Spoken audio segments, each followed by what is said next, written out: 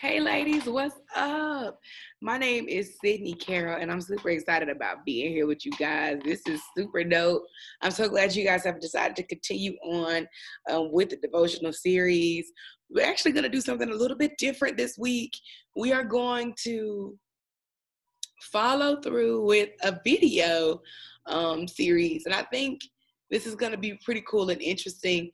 If you have not already subscribed to my channel, please do so. And when this is over, make sure that you like the page. Today we are talking about forgiveness, and we kind of been talking about this for a couple of weeks now, just because, you know what, let's just be real. The only way that you can be everything that God called you to be is to start in a place of healing.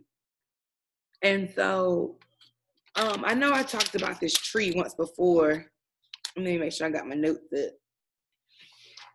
And so this tree, and the tree actually comes from Mark 11. If you ever want to read that on your own, I encourage you to do so.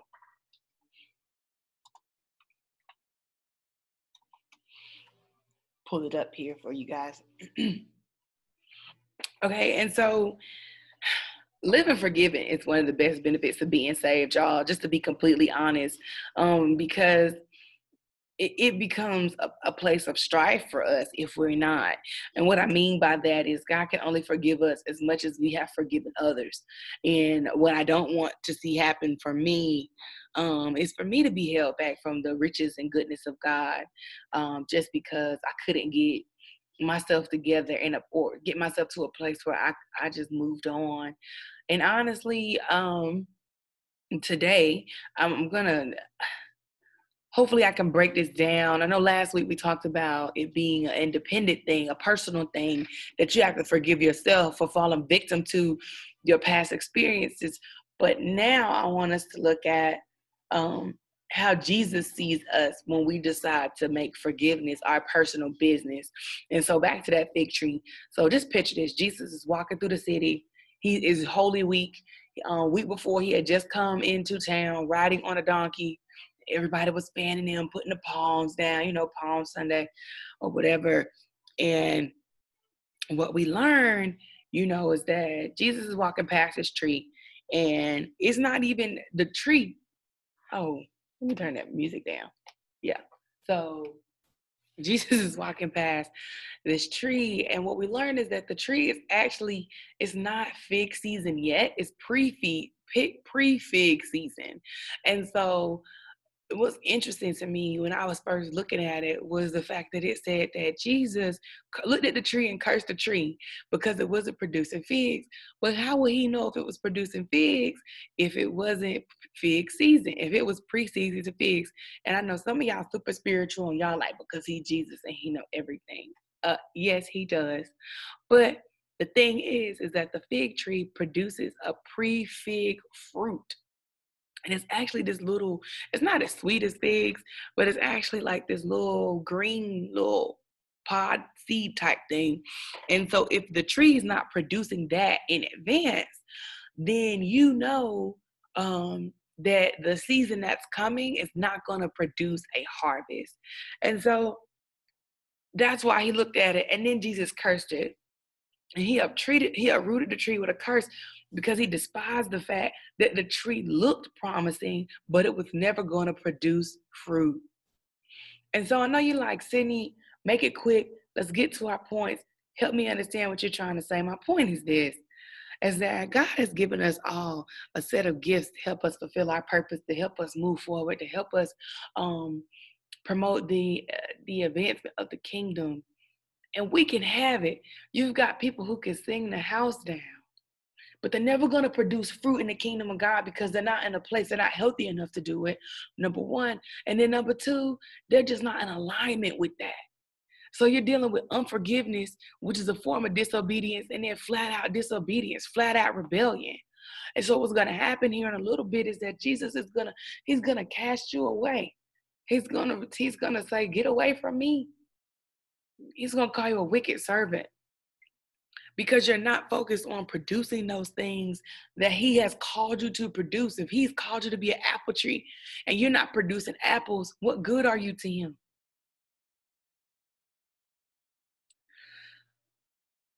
when we talk about moving forward and being the type of tree that God has called for us to be, that Jesus is expecting us to be when he walks through his orchard, when he walks through his vineyard, when he walks through his garden, if we're not that thing, it's typically because we haven't started to dig up things that are inside of us that are keeping us away from God. Things like bitterness, self-hate, envy, jealousy, fear, discontentment, all those things, we've allowed them to take root. And what has happened is we've allowed them to create to form that fruit in us, and not the fruit of gentleness, grace, meekness, compassion, anger when it's appropriate. We've not allowed for the things that God has created in us to have fruit, because we replaced his fruit with all these other things. I want you to ask yourself, what are you producing on your tree right now? Because people look at you, people look at me, people look at who we are, and they draw conclusions about the type of fruit that we have in our life. And you really got to be honest with yourself too, and ask yourself, why have you allowed those things to root? Why have you allowed those things to take over?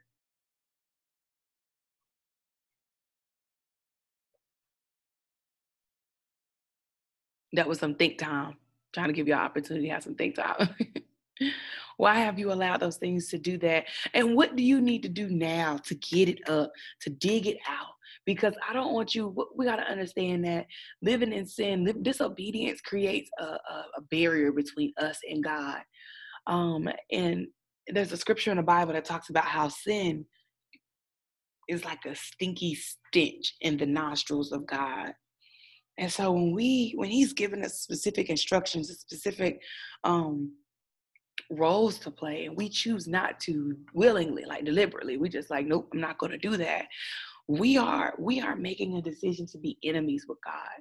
We are deciding to side with our flesh, or we're deciding to side with our with the enemy, with the adversary. And then at that point, again, we're going to go back to my point of God is going to send you away, because your father then is the prince of Persia. It's the prince of the air. So you got to be real clear about who you want to serve in this season and what it is that you have that you're looking toward. And so Jesus, is expecting to see this fruit come. And we have glimpses of it. There are times where we can see ourselves doing things that we never thought we could do before. Or we have experiences that expose something new inside of us, that expose something innovative inside of us. And that's not by mistake. That's just a baby hint at what you could do. Some of you guys are still trying to figure out, what is my purpose? What am I supposed to be doing? And I keep telling you, it's the most simplest of answers. It is what you're already doing. It's just magnified. And so for some of you guys, that might be administrative tasks. Some of y'all need to do a spiritual gifts test. That's what you need to do. It's a spiritual gifts test, and see where your gifting is, and then see what kind of things do I do already in my life that expound upon or express or blow up these skills that I already have. That's not rocket science, y'all. And the thing is, once you figure out where your strengths are, you ask God to grow the ministry inside of you. You go to God and you say, Lord, show me what it is that you want me to do. And some of y'all are going to get frustrated here in a little bit, because there are so many things that you're holding on to. There's so many reservations that you're holding on to, that you're not going to have room to receive what God wants to do. And so he's going to look at you and say, you look promising, but you won't produce.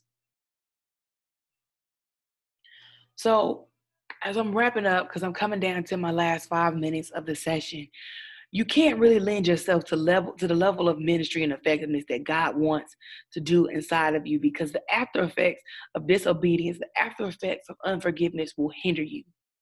Don't allow your inability to trust yourself after a disappointment cause you to live. Don't let that make you live cursed. Make a decision today. Be free. Ask yourself, is it forgiveness of myself that I'm struggling with? Or is it forgiveness of that person that I'm struggling with? Why am I why am I so angry? Why am I so upset? Why am I so disappointed? And I want you to go to God and I want you to ask God to show you how to move forward. And just go to God and just say, Lord, I just need a new heart altogether. Throw the whole heart away. And God, just begin to renew me. Just begin to help me see things the way that you see it. And then I want you to finally, because y'all know I love a good list, I want you to make a list of the people or the things or the times that are holding you back. If it's, I can't forgive this person, I want you to write down why you can't forgive them. And then I want you to ask yourself this thing right here. When you get to heaven and God asks you for a recount of everything that you've done, and when he asks you, why is it that you have carried this from that point to here? I want you to write down what your response is going to be. Okay? And I want you to see, I want to know, was it worth it? Was carrying that hurt worth it? Was carrying that betrayal worth it? Was carrying that shame worth it? Forgive yourself, forgive others. I struggle with that, God. I'm not going to do it at all.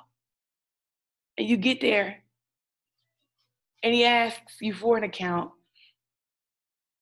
Was it worth it?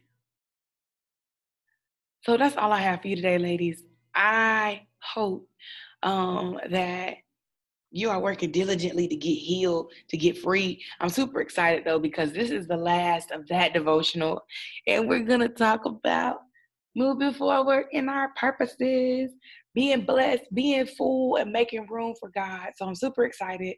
We probably will not be doing a reading devotional. It'll probably all be video. But I hope that y'all get free. I want to do a special shout out to my bishop and first lady. It is Tuesday, so y'all already know what's up. Y'all know we're going to have some Bible study popping off tonight. Join us on Facebook. And I pray that this word has found everyone well, Lord God, that your presence be felt in our hearts. Father, like never before we experience you. Lord, that you give us supernatural wisdom, supernatural increase, and most of all, God, that you expand your courage inside of us. Help us to be the daughters that you called us to be. Help us to be courageous and free, Father. Bless us this day, Lord.